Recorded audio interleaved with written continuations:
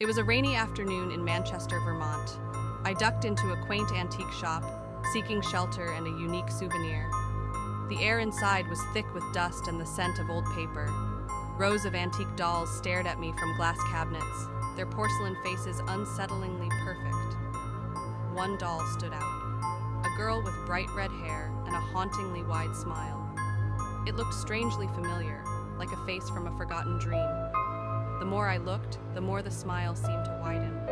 An irrational fear gripped me. I felt an overwhelming urge to leave, to escape those impossibly cheerful eyes. Later that night, tucked into my hotel bed, the image of the doll wouldn't leave me. Then, a faint tapping sound came from the window. I froze. The tapping grew more insistent.